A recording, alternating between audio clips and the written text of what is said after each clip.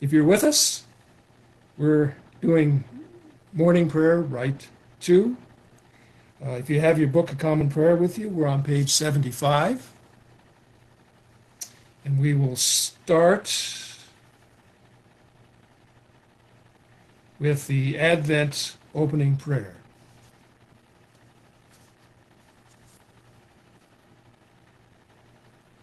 Watch, for you do not know when the master of the house will come, in the evening, or at midnight, or at cockcrow, or in the morning, lest he come suddenly and find you asleep.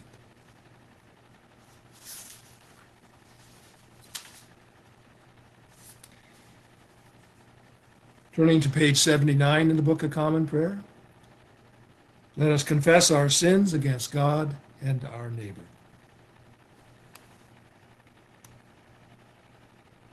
Most merciful God, we confess that we have sinned against you in thought, word, and deed, by what we have done and by what we have left undone. We have not loved you with our whole heart. We have not loved our neighbors as ourselves. We are truly sorry, and we humbly repent. For the sake of your Son, Jesus Christ, have mercy on us and forgive us, that we may delight in your will and walk in your ways, to the glory of your name. Amen.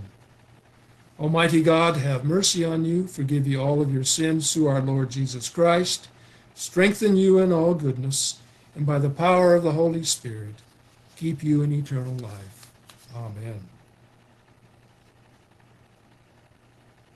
We continue with the invitatory. Lord, open our lips, and our mouth shall proclaim your praise. Our King and Savior now draws near. Come, let us adore him. The Venite, on page 82. Come, let us sing to the Lord. Let us shout for joy to the rock of our salvation. Let us come before his presence with thanksgiving, and raise a loud shout to him with songs. For the Lord is a great God, and a great King above all gods. In his hand are the caverns of the earth, and the heights of the hills are his also. The sea is his, for he made it, and his hands have molded the dry land. Come, let us bow down and bend the knee, and kneel before the Lord our Maker. For he is our God, and we are the people of his pasture, and the sheep of his hand. Oh, that today you would hearken to his voice.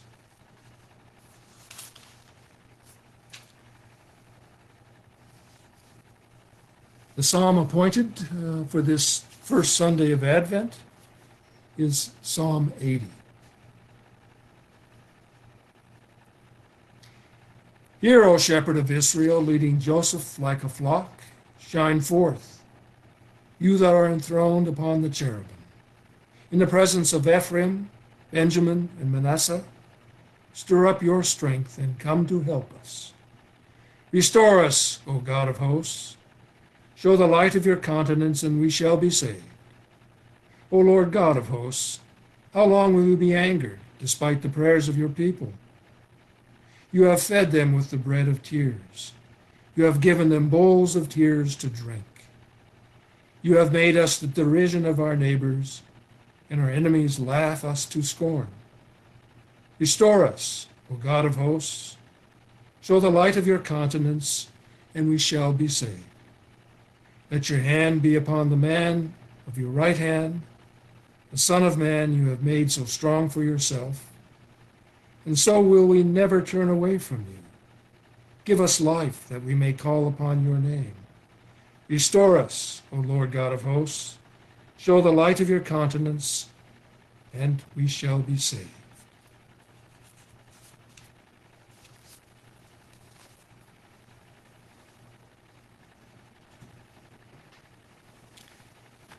The first reading for this first Sunday of Advent is from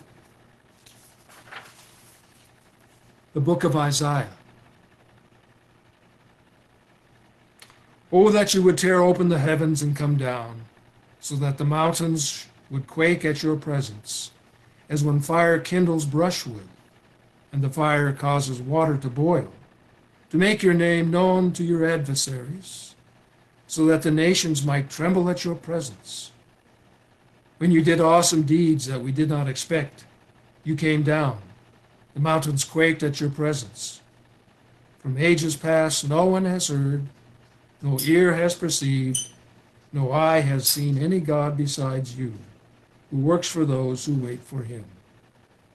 You meet those who gladly do right, those who remember you in your ways. But you were angry, and we sinned. Because you hid yourself, we transgressed. You've all become like the one who is unclean, and all our righteous deeds are like a filthy cloth.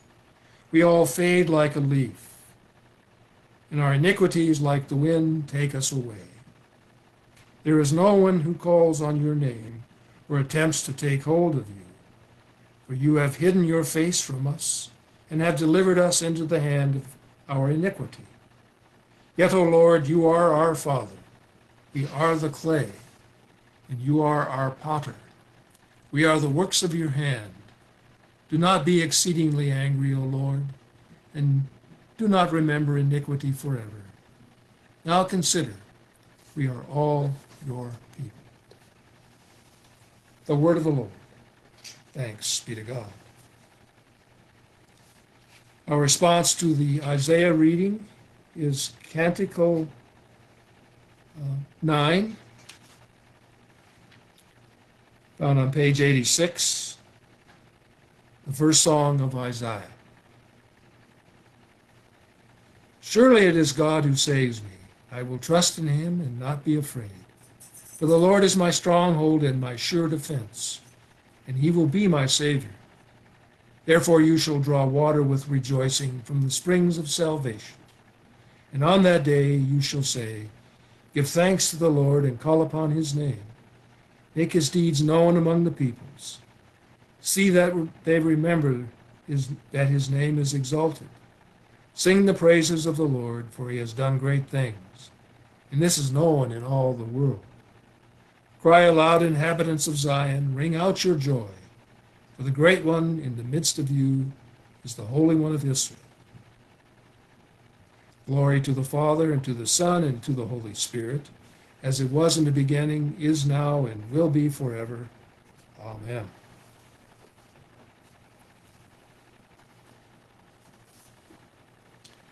Our second reading comes from the first letter of Paul to the Corinthians. Grace to you and peace from God our Father and the Lord Jesus Christ. I give thanks to you, my God, always for you because of the grace of God that has been given you in Christ Jesus. For in every way you have been enriched by him, in speech and knowledge of every kind, just as the testimony of Christ has been strengthened among you, so that you are not lacking in any spiritual gift as you wait for the revealing of our Lord Jesus Christ. He will also strengthen you to the end, so that you may be blameless on the day of our Lord Jesus Christ. God is faithful.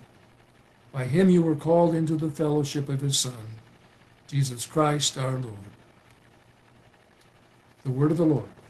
Thanks be to God. Our response to the reading from Corinthians is Canticle 10 on page 86, the second song of Isaiah. Seek the Lord while he wills to be found. Call upon him when he draws near. Let the wicked forsake their ways, and the evil ones their thoughts. And let them turn to the Lord, and he will have compassion. And to our God, for he will richly pardon. For my thoughts are not your thoughts, nor my ways your ways my ways, says the Lord. For as the heavens are higher than the earth, so are my ways higher than your ways, and my thoughts than your thoughts. As for rain and snow fall from the heavens, and return not again, but water the earth, bringing forth life and giving growth, seed for sowing and bread for eating, so is my word that goes forth from my mouth, and it will return to me empty. It will not return to me empty, but it will accomplish that for which I have purposed, and prosper in that for which I sent it. Glory to the Father, and to the Son, and to the Holy Spirit, as it was in the beginning, is now, and will be forever. Amen.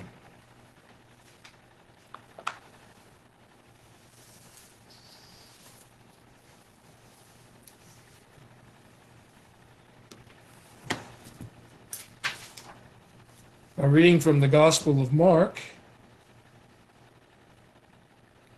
And I'm going to add the first few verses of Mark before I go to the main part of Mark that is in our reading. So I'm beginning chapter 13, verse 1. As he came out of the temple, one of his disciples said to him, "Look, teacher, what large stones and what large buildings." Then Jesus asked him, "You see these great buildings? Not one stone will be left here upon another. All will be thrown down." When he was sitting on the Mount of Olives opposite the temple, Peter, James, John, and Andrew asked him privately, "Tell us when this will be, and what will be the sign that all these things are about to be accomplished?" Then Jesus began to say to them, "Beware that no one leads you astray. Many will come in my name and say, 'I am he,' and they will lead many astray. When you hear of wars and rumors of wars, do not be alarmed. This must take place, but the end is still to come. For nation will rise against nation, and kingdom against kingdom. There will be earthquakes in various places. There will be famines. But this is the beginning of the birth pangs." Jesus said, "In those days after that suffering, the sun will be darkened, and the moon will not give its light, and the stars will be falling from heaven, and the powers in the heavens will be shaken. Then they will see the Son of Man coming in clouds with great power and glory, and he will send out the angels and gathers his elect from the four winds, from the ends of the earth to the ends of heaven. From the fig tree, learn its lesson. As soon as its branches become tender and puts forth its leaves, you know that summer is near. So also, when you see these things taking place, you know that he is near, at the very gates.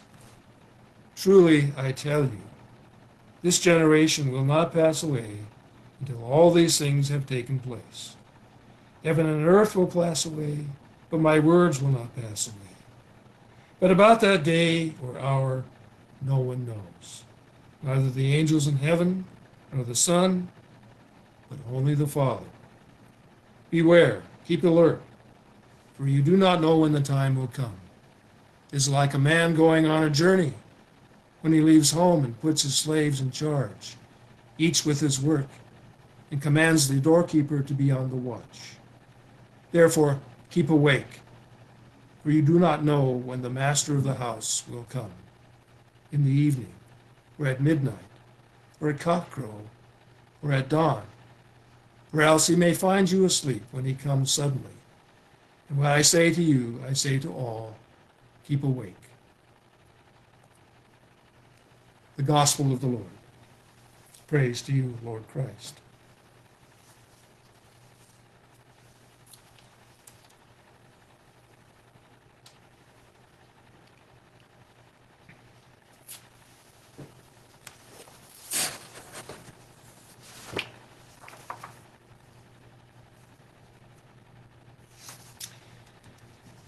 May I speak in the name of God, Father, Son, and Holy Spirit. Amen.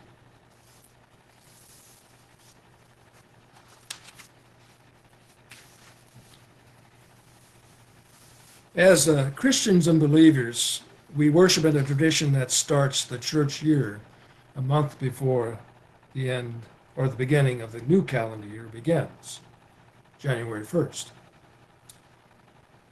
The month is full of God's promises. Some are joyful, some are perplexing. The 4 weeks start now and end at Christmas. We call this time Advent. And Advent is the time of lengthening darkness, a time when light becomes more precious, a time of dim light and total darkness that overshadows the day by more than half.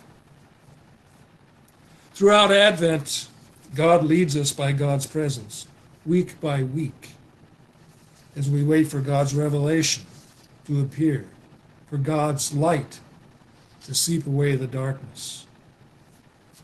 Wait. Wait, we hear. Wait is the watchword for Advent. It is such a difficult thing to do, this waiting, especially in our time when we are so used to instant gratification. And of course, this year especially has been a year of waiting. We have been waiting for the election to play out in a time that has been fraught by polarization in our nation. Waiting for a resolution of the pandemic. Waiting for the economy to recover. Waiting for the time when we can return to normal. We may wish we could control time, this thing we call time, and time in general. But control of time is out of our hands. Time is a concept created by humans for humans, and we measure it in increments of hours, days, months, years. Time has beginnings and ends. Events and lives are bounded by beginning and by an end. But remember, God is outside of time, and it is God who will lead us through these weeks between now and Christmas. It is God who will direct us to what is good and what is true. In today's Isaiah lesson, the lesson breaks in on our presence by showing God as a cause of awesome deeds. The mountains quaked, the nations trembled at God's presence. God was angry because of human sin and human transgression. But wait, to our surprise, this God, who is wrathful and angry, is surprisingly revealed in Isaiah as the Creator God, the one who is like a potter, who molds us as if we are clay. This is a God who delivers us from our iniquity, who desires us in spite of our failings, because God made us and we are the work of his hands. We are God's creatures, made in God's image, precious in God's sight. So as we spend time with God during this Advent, we will watch an unfolding of God's time and the story of our salvation in Jesus Christ at Christ Mass. So, may I suggest that we let this time with God shape us as we prepare to meet God as one of us at the Incarnation. Mark shows us four humans, people like us, disciples who are in the presence of Jesus.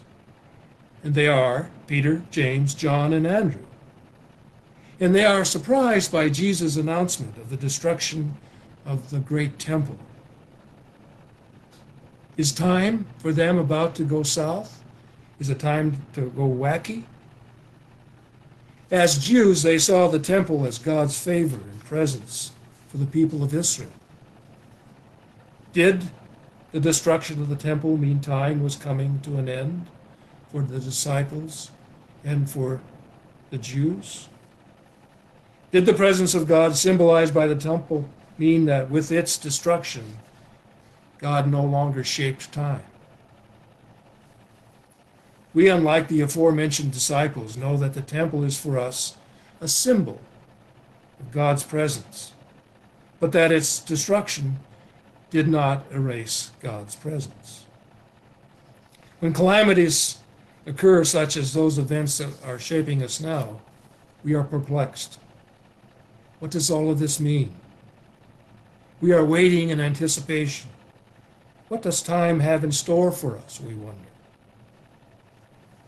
Perhaps we can understand that individually we cannot shape the flow of time, but we can live in a way that gives meaning to this time as we live through it. As a person of faith, I am reminded that time is not my own. Yes, I can manage some elements, make some adjustments, but the big picture is out of my hands. Let me offer two things to consider as we wait as Advent unfolds. One can know with certainty the coming of Christ as a child at Christmas, the light that erases the darkness. The other thing I can offer is that we wait to see how God will be made manifest in our lives and the lives of others. My hope is that the Spirit of Christ, the reconciler and healer, will be present and active in the midst of the overwhelming issues we are confronted with now. From my perspective, I am seeing light, an end, a resolution of our time of travail these past 6-7 months. And I pray that the peace and light of Christ will guide us in the days and in the weeks to come. Amen.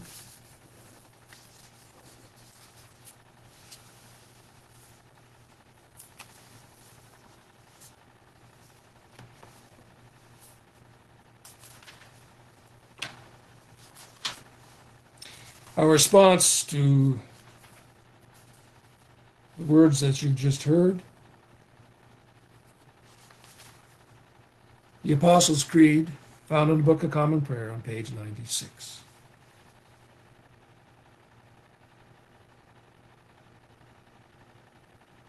I believe in God the Father, creator of heaven and earth. I believe in Jesus Christ, his only Son, our Lord. He was conceived by the power of the Holy Spirit and born of the Virgin Mary. He suffered under Pontius Pilate, was crucified, died, and was buried. He descended to the dead. On the third day he rose again. He ascended into heaven and is seated at the right hand of the Father. He will come again to judge the living and the dead. I believe in the Holy Spirit, the Holy Catholic Church, the communion of saints, the forgiveness of sins, the resurrection of the body, and the life everlasting. Amen. We continue with the prayers on page 97.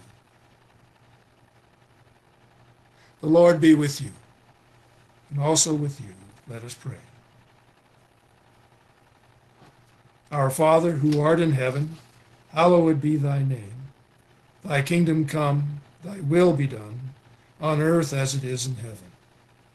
Give us this day our daily bread, and forgive us our trespasses, as we forgive those who trespass against us. And lead us not into temptation, but deliver us from evil. For thine is the kingdom, and the power, and the glory, forever and ever. Amen. We continue with suffrage A. Show us your mercy, O Lord, and grant us your salvation. Clothe your ministers with righteousness. Let your people sing with joy. Give peace, O Lord, in all the world, for only in you can we live in safety. Lord, keep this nation under your care, and guide us in the way of justice and truth. Let your way be known upon earth, for saving health among all nations. Let not the needy, O Lord, be forgotten, nor the hope of the poor be taken away. Create in us clean hearts, O God, and sustain us with your Holy Spirit.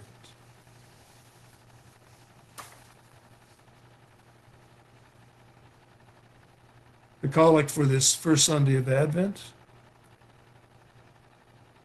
We pray, Almighty God, give us grace to cast away the works of darkness and to put the armor of light, now in the time of our mortal life, in which your Son, Jesus Christ, came to visit us in great humility, that in the last day, when he shall come again in his glorious majesty, to judge both the living and the dead, we may rise to the life immortal, through him who lives and reigns with you and the Holy Spirit, one God, now and forever.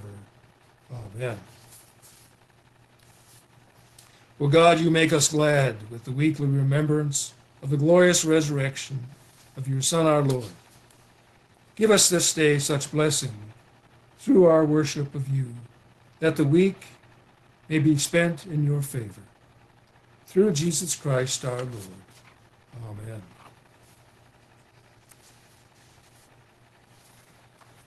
Our intercessory prayer this morning we will be using prayer form 2 on page 385. You won't need to respond, so if you'd like to just listen to the prayers. I ask your prayers for God's people throughout the world, for Marty, our bishop, for Joan, Gary, Stephen, Jerry, and Melinda, our Billings priests, for this gathering and for all ministers and people. Pray for the church.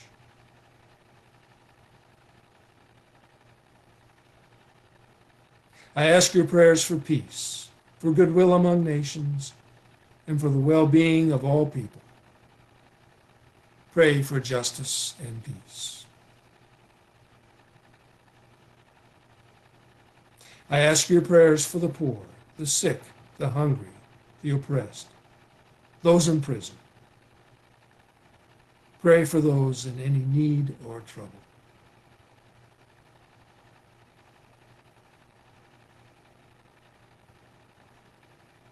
I ask your prayers for all who seek God, for a deeper knowledge of God. Pray that they may find and be found by God.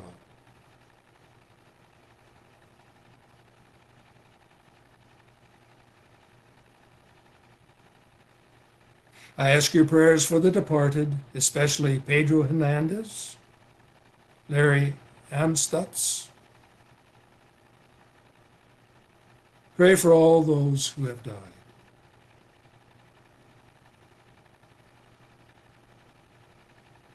I ask your prayers for those on our prayer list, including Ed, Alice, Harry, Marlis, Jake, Carrie, Jean, Larry, Victoria, Cassandra, Peggy, Mike, Kay, Jerry, Virginia, Lisa, Bob, Carolyn, Ken, Janie, Gail, Ross, Sandra. Please name those whom you know who desire prayers. Pray for these people.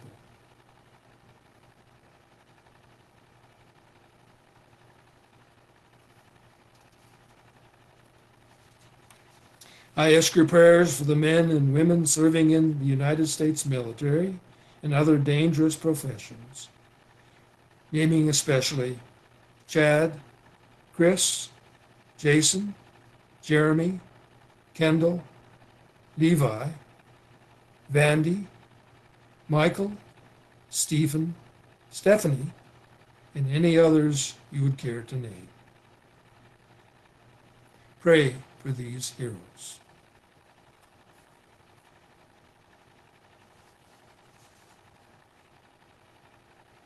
I ask your prayers for all those preparing for confirmation and the renewing of their baptismal covenant, especially Abby, Adam, Avon, Franny, Megan, and Margaret. Pray for these seekers.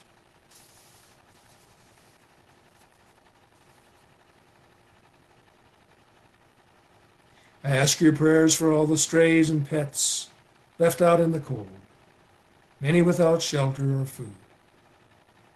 Pray for God's creatures and for the softening of human hearts towards them.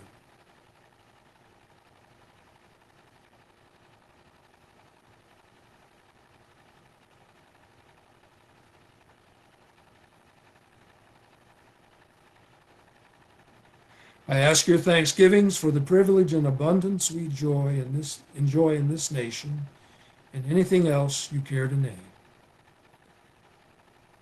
I give thanks for hope that is appearing on the horizon, light that will end the travail that we are currently experiencing in this nation. Give thanks to God.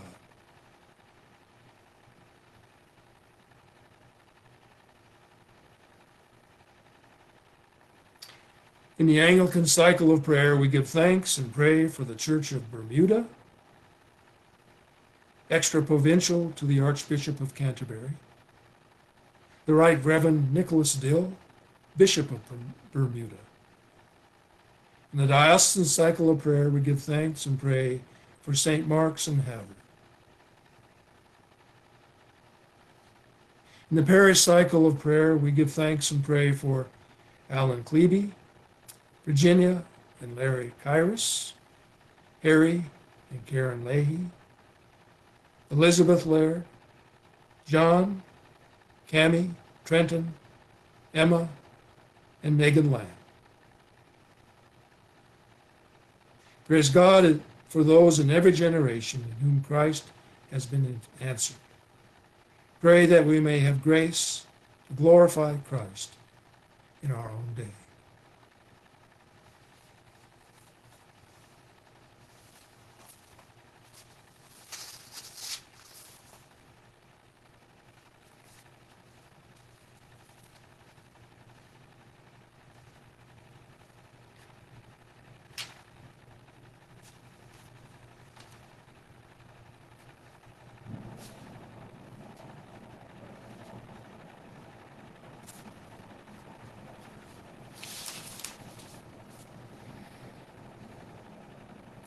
Lord Jesus Christ, you said to your apostles, "Peace I give to you, my own peace I leave with you.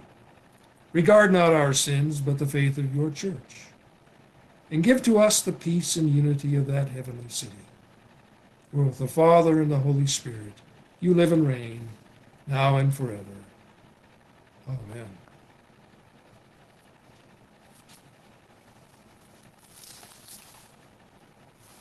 Now shall we turn to page 101 and give thanks, the general thanksgiving. Almighty God, Father of all mercies, we, your unworthy servants, give you humble thanks for all your goodness and loving kindness to us and to all whom you have made.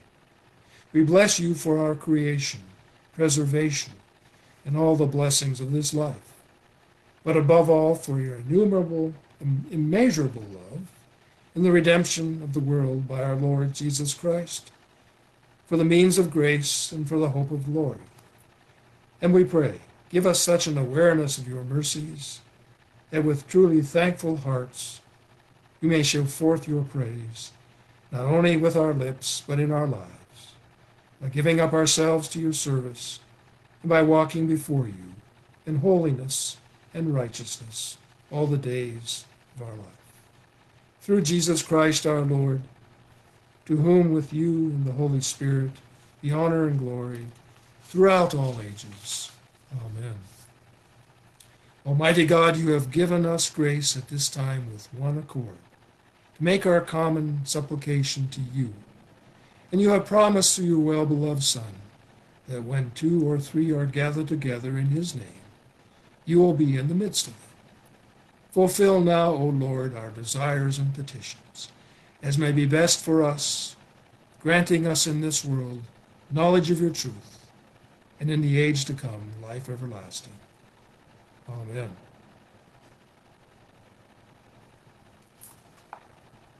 And now the peace of God, which passeth all understanding, keep your hearts and minds in the knowledge and love of God, and of his Son, Jesus Christ our Lord.